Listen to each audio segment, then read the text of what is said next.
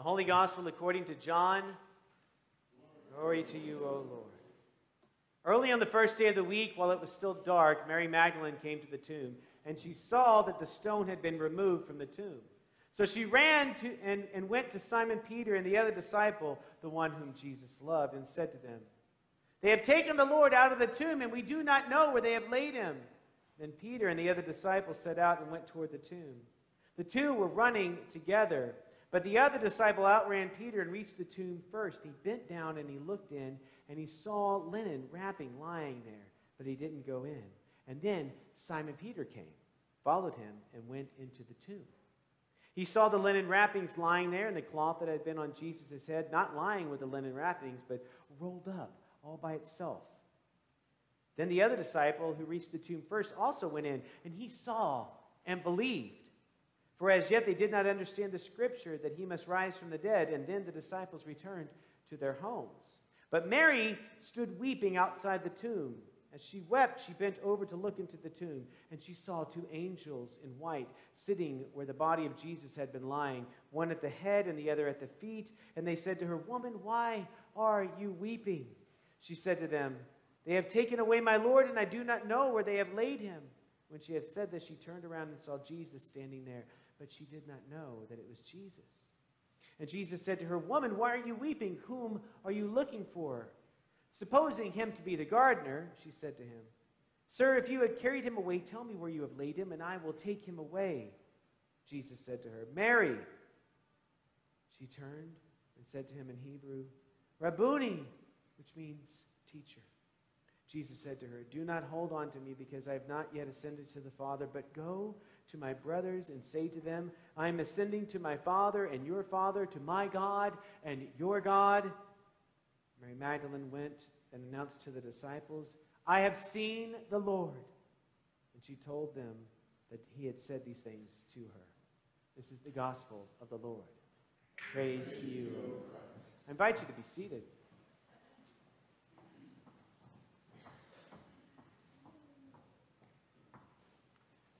This is the night where we worship together as a community of faith, gathered together in this, the Easter Vigil, where the veils of darkness fall away as we move toward the light of Easter.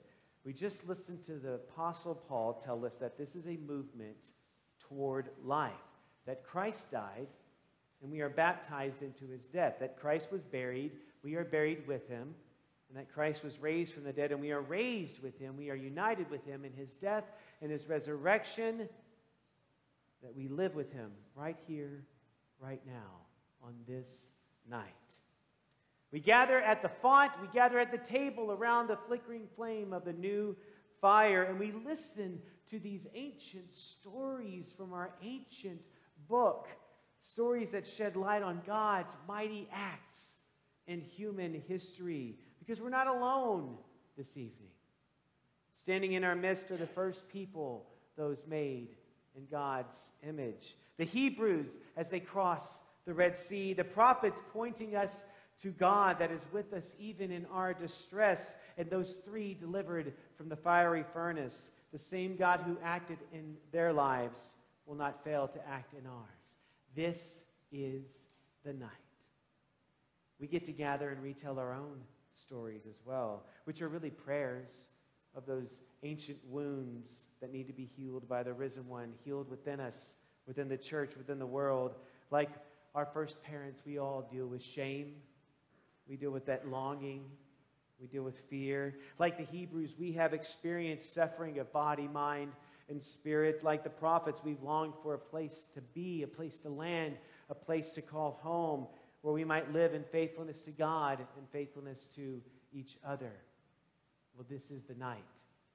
Gathering at the water to be reminded of the sea of God's infinite love. In the valley of the dry bones that come to life, we are filled with creative and prophetic spirit of God's own very breath.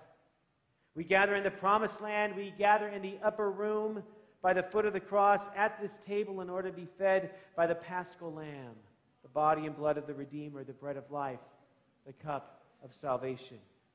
This is the night, for God has chosen us. God has chosen us to bear witness to what our ancestors in faith just longed to see and what our world so desperately is yearning for. Our humanness, our brokenness, our being rendered powerless by the power of God, of God's own love. This is the night. And on this night, Christ, who shall never die again, gathers us all together, yearning to be revealed to the world through each and every one of us.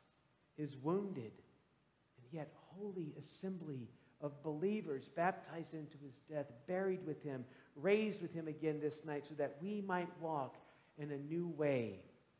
We are gathered in this space between God and humanity, between heaven and earth, between our pain and God's healing, given to us through one of us, our Lord Jesus, who tears away the veil of darkness. For on this night, Mary discovers light that shines. Water brings life to these old vessels. Bread is broken by broken people made whole. So let us stand together. Let us sing together, preparing our hearts and minds for God's word to break the darkness. This is the night. Easter is here. Amen.